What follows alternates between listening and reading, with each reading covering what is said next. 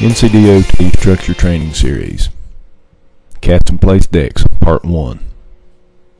I'm going to be telling you about cast and place decks, a whole lot of things regarding screeds. Now, why am I telling you this? A lot of the material that I'm going to be telling you about today is the responsibility of the contractor. It's not your job to go out there and set that screed up, but I want you to know what he's doing and if he's doing it right for several reasons. One of which is I want to know that he's doing it right, of course. If he's not, I want you guys to be able to recognize what he's doing that is not right. If he is not doing it correctly, you can have a conversation about him and ask him, why are you doing that? It's not like you're out there to direct his work and make him do something particular. But at least you know that that's not exactly how it's supposed to go, and you can talk to him about why he's doing that and strike up a conversation about that. One of the big reasons I want you to know about this stuff is because later on, when bad things happen, if you know the material that we're going to be going over right here, you've got a lot better chance of being able to identify what the problem may be. If they just simply follow the directions, it's a lot easier to run down what is causing that problem because you know you followed the steps correctly. If he's gone out there and done whatever he wanted to and not followed these procedures, it's a lot harder to identify the culprit. And you may be able to help him out if you do see problems to alleviate some of these problems. Now, if you don't have any experience, we've had comments in some previous classes, this is too much for me, I've not ever done this work, whatever. And I very much wish that when I started the first bridge in '92, I could have sat through something like this and had some background on how it was supposed to go and had been able to identify some of this stuff and not picked up some bad habits. So that's where I want you guys to be, even if you have never even seen one of these things. Now, that being said, I've added a few slides since we started this thing just for such cases. We're going to get some terminology out of the way that I'm going to be using in case you haven't seen this stuff. That right there is your screed truss. When I say the truss, the big old frame on top there is what I'm going to be talking about. When I say either the bogey or the carriage, which I tend to use interchangeably, that right there is what I'm talking about. And these two guys right here are your legs. Okay, to go into a little more detail on the bogey, there's several parts to a bogey. Now, normally, okay, in 24 years I have seen, as far as transverse screeds, I have seen 3 different types of screeds. Allens, Gumacos, and Bidwells. I've seen one Allen the whole time. I've seen several Gumacos, but 90% of the ones that you're going to see are going to be Bidwells. That's what most of these pictures are showing. It doesn't matter. The procedures are sound for all 3. These steps work for all of them. It's a good foundation, no matter what you've got out there. Some of the parts are going to be different. We may discuss some of that a little bit later. The first thing to hit the concrete is going to be your augers. Then you've got some screeds have and some don't. We'll discuss a little later. Vibrators. Those are your rollers or your drums. That is your drag pan, and that is your burlap drag. 2 things I want you to remember right here. This thing right here is I'm going to be calling that the screed rail all day long. When I say screed rail, that's what I mean right there. That is the rail that runs down parallel to center line on the edges that your truss is riding on. The whole works rides on them. When I start talking about carriage rail, I'm talking about these 2 rails up here inside the truss frame that the bogey rides back and forth on. So keep that in your mind. Screed rail, carriage rail. The screed rides on the whole screed rides on the screed rail. Just the carriage or the bogey itself rides on the carriage rail. Now, real quick, what is a buildup? What is the definition of a buildup? Top of the girder to the bottom of the slab? Yes, it is the theoretical distance from the deflected top of your girder to the theoretical bottom of slab. So when we put that deck on there, what we're looking at is this right here. That's your buildup. We are going to build up, very important, and we're going to be talking about build-ups quite a little bit later. So, all right, we've got our terminology out of the way. I want you to remember, don't remember anything else out of this class, the way that your bridge ends up riding in the end is entirely dependent on your screed rail. What does the public care about? And yes, is it pretty? Is it ride good? This right here is going to take care of our ride good. It's going to take care of our pretty too. But whatever this rail right here does is exactly what you're going to be feeling when you drive across that bridge for the next 30 years. So we're going to take a whole lot of time making sure that we do this correctly. Okay, and real quick, you want to have this number pop up several times today. Every time you turn one of these cups right here, it raises or lowers that rail a 1/4 inch. That's the pitch on those all threads right there. So remember that. Okay, we're going to go through machine setup. Now I have got probably enough cards for this class, and I'm going to run out tomorrow. But you guys will get some of these. Isn't it 1/8 of an inch? What? 1/8 of an inch when you turn it 1/4. quarter. One complete revolution to 1/4. Okay, machine setup. Now, when you look at these cards, we're going to go through these steps. Number one, read the owner's manual. There is none of this stuff that's rocket science. Every one of those machines comes with a book that tells you exactly every bit of this stuff. It's not hard. I've got a 4-year-old kid that you buy him a toy, he'll spend 30 minutes pulling the instructions out and looking at it. Can't read, but he loves looking at instructions. Now, it's simple, guys. It's not hard stuff. Refer to the setup instructions. Now, we're going to go through these steps right here, which are on your card that I've just handed out to. This was given to us by Larry Eben. Now, what I want you to remember on these first 5 steps right here, that bogey that we were talking about, you know, it moves back and forth along the length of that truss. Where is it going to be sitting for these first 5 steps? Is it going to be in the gutter line or in the middle? 50-50 shot. Center. We're going to have the bogey sitting in the middle, just like that, for these first 5 steps. We're going to move it when we get down to step 6. Okay, step 1. What's this gentleman right here doing? What is he measuring between? Well, how from the rail, What? from the rail up to where the bogey starts from. Which is, the terms I used a while ago, he is measuring between your carriage rail, which is that one right there, and your straight rail right here. Now what that measurement is really irrelevant at this time. But what he is making sure of is that this leg right here he's measuring, and this leg right out here in front, both of those are the exact same. And over here on the other end of the screed, those 2 legs are exactly the same. Now, these 2 over here and these 2 over here may have a different number. You may have it set up, say on an overlay where you're riding the top of the barrier rail over here and you're riding on the deck over here. So you'd have vastly different numbers there. But the important thing is these 2 legs are exactly the same and the 2 legs over here are exactly the same. Step 1, very simple. Now that right there is how you adjust this. If you look back here, this is the leg. If you're up on top of the machine and you look down on that leg, there is how you adjust the height of that leg. Anybody want to take a stab at, if I turn that crank 1 complete revolution, how much does that raise or lower my screed? 1/4 inch, exactly. So you can tell, you know, if I want to raise it 1/8, I turn it a 1/2 a turn. But I want pins in that thing. The pins, the leg on the front, I shouldn't mess with it. After I get this thing set to grade in step 6, I shouldn't have to mess with that leg anymore. Now the back leg is a common adjustment during the pour to take care of something that may happen. And I may be adjusting that during the pour. But for right now, I want both those legs the same, and I'm going to make sure I got pins in them so they're not moving around. Okay, your next step on your card is straightening the truss. How important is it for him to get that just right?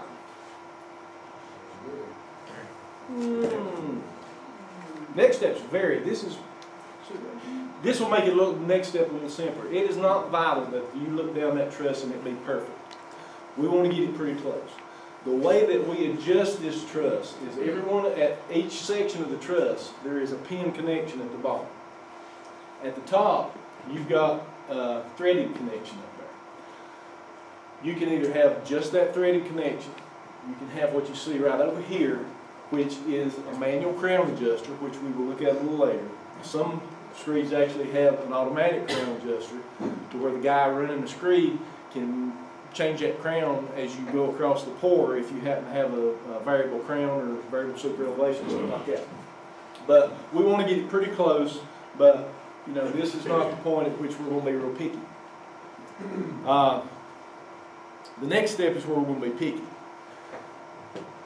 At each corner of your truss, there's an eye bolt sticking through the frame. Now what we've done right here, this is a string line or whatever the contractor chooses to use. He has gone on this side at those eye bolts, run that string through there and pulled it just as tight as he could and tied it off. He's got on this side over here, done the same thing. And then he's going to cut 5 blocks. He's taken 2 to 6, 2 to 8, whatever. He's cut 5 identical blocks out of it. I'm going to tell him to put the dressed edges up and down like you see right here. He goes to each of those corners and he's going to take one of those blocks and he's going to put it between the carriage rail and the string. Let the string run across that block. Then he takes the 5th block, and that's what we want to set the carriage rail with. Each one of these is the carriage rail height adjuster. If you loosen the bolt on the other side right here, it frees this up, and you turn this bolt right here and it will raise or lower the carriage rail. So you loosen those up, you go to each one of these and you take that 5th block. And you're going to set it down on top of your carriage rail and you're going to do like this and adjust your carriage rail until the block barely fits under that string. Now you go all the way down one side, back up the other doing this. That's when you're going to, that's when we're being picky and we're going to get this thing straight as gun barrel. Now, we've already said that the screed rail controls how your bridge is going to ride. What does this rail right here control? What? But what's a carriage do? I mean, if screed rail controls your ride, it's running this way. Carriage rail is running this way, and it controls something else. The cross section of the deck. Now, you probably aren't going to feel an error in this rail driving across it because it's running with you, running with your tires, running with traffic.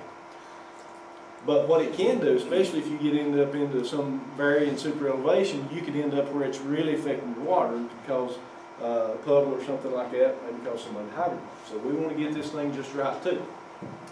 Now, all this again is done with the carriage where?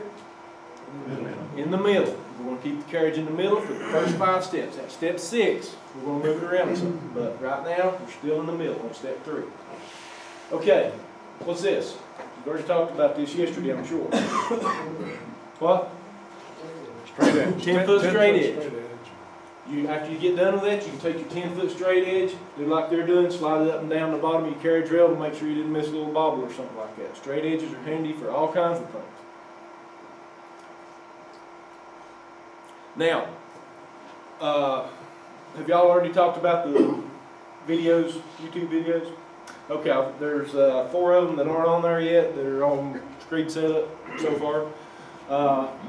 I'm not going to run you through this, and I will run you through one in a few minutes, but they're pretty handy, and you can also get to them through the online construction manual. They're actually embedded in that construction manual, so it's a pretty good resource. And how long have I been talking? 15 minutes. So next year, when you haven't seen a bridge since this class, and you go out on one, then you've got the video right here that's about 5 minutes long that covers pretty much everything in the Cliff Notes version that I have just blabbered about for 15 minutes. So it's a very good resource. Okay, this step right here is the most neglected step that I see from anybody that does this work. Mainly string lining the rollers. We're going to be setting all these right here, but the big one is string lining the rollers. This is my original picture, which I'm not a big fan of. What is going on right here? What is he measuring to down at the bottom? He's measuring the top of it. I don't like it. I'll tell you why in just a minute. And he's measuring up to what? Somewhere right over here I've got a carriage rail. I've got another carriage rail right over here.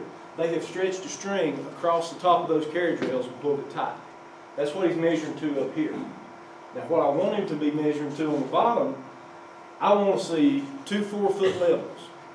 And they'll take bungee cords or whatever, they'll run up here at the front end of the drums and one at the back end of the drums. And that's what I want them measured down to. And what we're looking for is I want to go around to all 4 corners, the 2 front edges of the drums and the 2 back edges of the drums. And I'm going to measure down from my string, which is going across my carriage rails, down to the top of my 4-foot levels. When I do that, and I go all the way around that thing, I want the same measurement at all 4 of those points. It does not matter what that measurement is, but I want it to be identical at all 4 points. What that is doing is you're making sure that both those drums are in the same plane. I have seen before, and what you'll hear sometimes from someone is, well, I used this on the previous pour, on the previous job, it worked fine, I don't need to do this, and this gets neglected a lot. It's not hard to do, it's going to take that long. I had a contractor tell me that once. They started to pour and it made a terrible mess. And I kept saying, you need to back up, we need to look at something. And by the way, backing up is not a bad thing at all. There's times you just need to back up and start over again. It's not, we need to do this right the first time. When he finally did that and we went through this step right here, we found that one drum was pointing down and one drum was pointing up. So everything the drum in front did, the back drum was wiping out. We took about 5 minutes, got some wrenches, fixed that, finished like a dream all the way across the deck after that. So don't neglect this step. Even if he doesn't want to do it, say, I'm still going to check it. They can get you some levels, you can still go ahead and check that. And so again, you may have to make a couple of passes around the machine in order to get those numbers the same. And it's not real hard to do. Like I said, you've got right down here on either end of the drum, it's held up by bearings. We'll see in the video here in a minute how they do that. But make sure you get all 4 the same.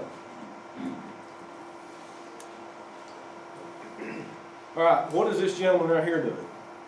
Vibrating concrete. And which direction is he walking? He's walking on the vibrating. I like it. Over top of what he vibrated. Exactly. That's exactly what he's doing. And unless you have a discussion with him about that, he'll keep on doing that. He may yet. What these guys do is they've got the vibrators, which you saw a while ago. And the sole purpose in that thing is just vibrating that top couple inches over the reinforcing steel. Doesn't matter if he's got, if he doesn't have it, that's fine. Our specs don't require that, and we don't care if he's got it. But if he does not have it, or it's not working, we need to make sure that he's vibrating footprints out every now and then. Because what you end up with is the screen comes across, if you don't vibrate those footprints out, and it flops that unconsolidated thin grout into those footprints, and you'll leave a weak spot in there. Transverse screed setup video 2, aligning the rollers. This is the second video in this series. The videos should be watched in order and the procedure shown should be performed in the same order. The next step in the process is aligning the paving rollers. The rollers should always be checked each time the screed is set up.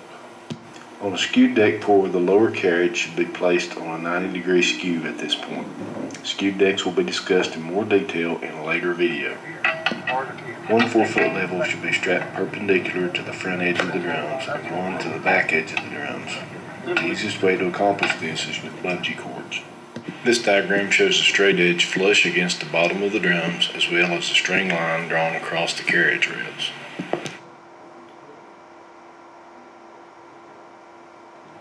Next, the string line is stretched perpendicular across the top of the carriage rails. Measurements are taken at all 4 corners of the drums, from the string line to the top of the levels. The drums are adjusted until the measurement at all 4 corners is equal. Alright, well let me check.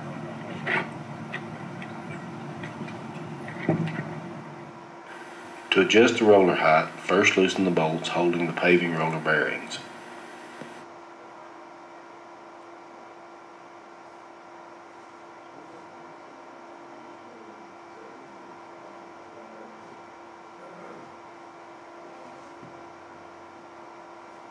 The rollers can then be adjusted up or down until the measurement at all 4 corners is equal.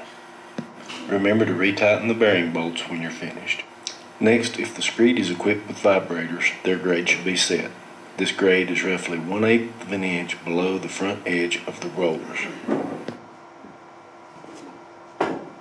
The initial grade of the auger should be set 1/8 to 1/4 of an inch above the edge of the drums.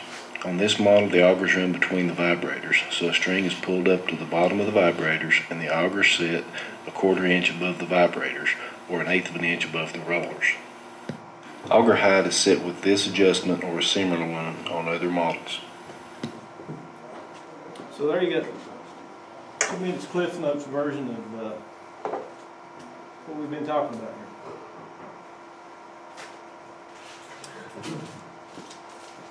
Okay, step number 5, set the crown. As I said before, there's several different ways to do this, and we're assuming right now we're on a 90-degree skew. This is what I was talking about, that manual crown adjuster. The nice thing about this is you turn one crank and it raises both sides of the screed. You've got a sprocket here, here, here, and here. You've got 3 chains connecting. He turns that and it raises and lowers both sides, which is handy, especially if you have a varying crown, varying rates on your crown in a pour, which hopefully we won't have much of. But he can stand over here instead of crawling around on the machine and adjust both sides in one whack. Now, in setting the crown, how do you do that? It's just some simple geometry, and I'm not going to make you go through it, but what we're going to do is we know from our typical sections, you know, from the geometry of our deck, we know what the distance is from the leg to the crown point. We know what our rate is. Now be careful if you're on a skew, because it's not going to be exactly the rate that shows on your typical section. You have to account for it. But we know those distances and rates, so we can figure if we pull a string from the bottom of the carriage rail here to the bottom of the carriage rail here, we should know how much higher that point should be than our string, which is exactly what Kevin is doing on this picture right here. He has marked a stake with that distance, and he has got this string line pulled from the bottom of the carriage rail on each end, and he's making the contractor adjust the crown point there until the string line matches the mark on his stick. Pretty simple.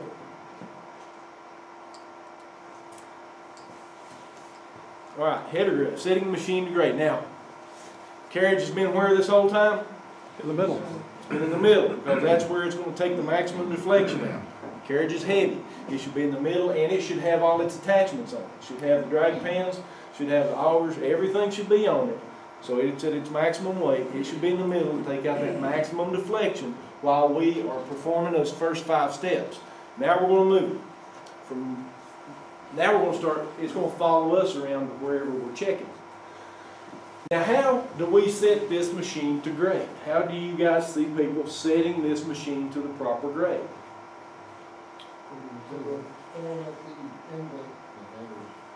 Setting it to the headers? How do they set the header grades? Build up. What we want to do, first of all, is I'm going to move this machine over to that exterior girder.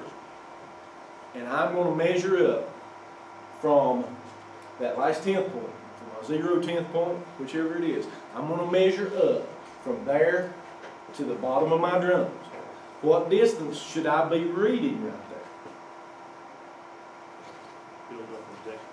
Right. Build up plus deck thickness, because we know that deck thickness doesn't change. I know what my buildup is right there, and that's what I want to be reading.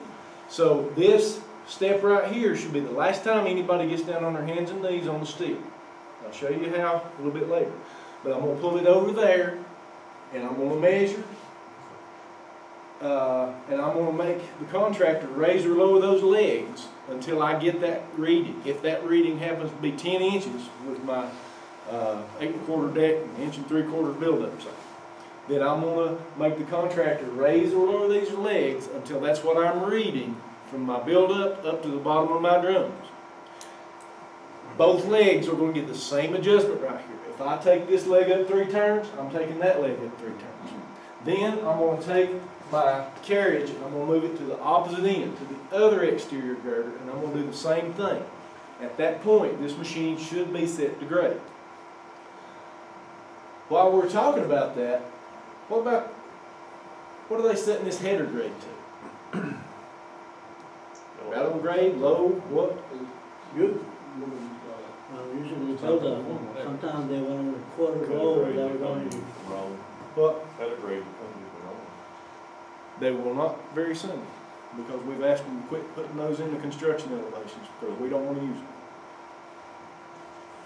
I want my header to have nothing to do with this. I tell my contractors, set your header elevation a couple inches low if they will listen to it.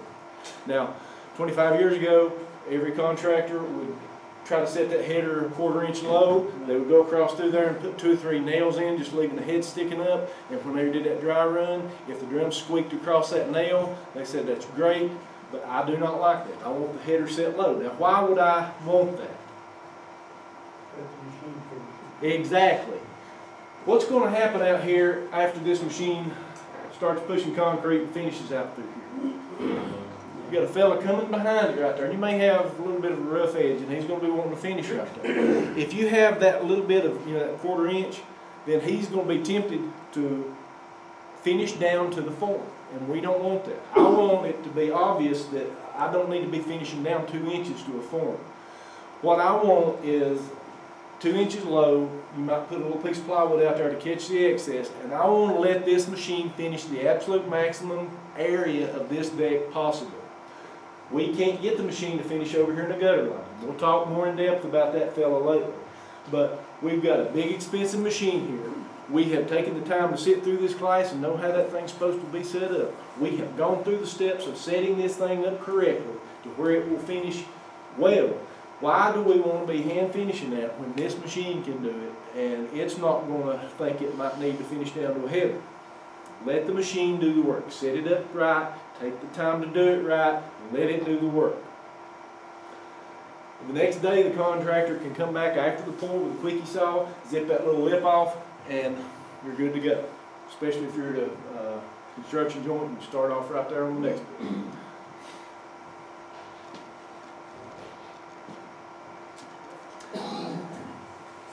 You can see on this example right there, he's got a pretty good stick of lumber under there where you can see how far low he's got his header set. That's what I like to see. What's this fella right here doing? There's that straight edge again. As soon as they get far enough off the header until you can get that straight edge laid out there, you need to have a contractor start laying that thing down for you. Now, if we've gone through all the steps like we're supposed to, up through the dry run and getting everything right, you shouldn't see anything right here. I want, if we do this right up to the deck point, you shouldn't see a whole lot right there. But we need to be checking. Now, where you're more likely to see a problem is right here. Now, as I said before, you can't finish. Those drums can't get all the way over here to that side form to finish. So there is a section that has to be hand finished.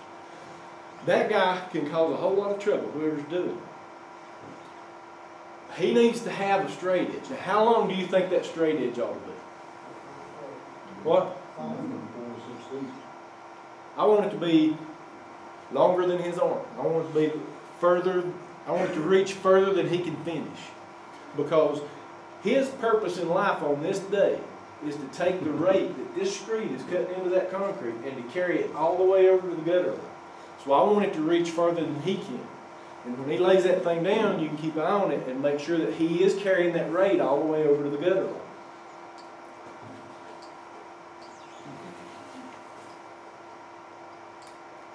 Now, that's what happens when you don't do that. What do we end up with if he does not carry that rate on? Well, if he finishes too low, this is too high. If he finishes too low, you will end up with a bird bath.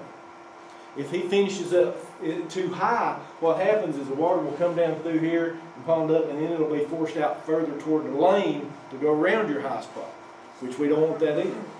So, here's another good one. That's our responsibility. We need to keep an eye on that. We need to make sure that contractor's laying that straight edge down for us and checking this for us.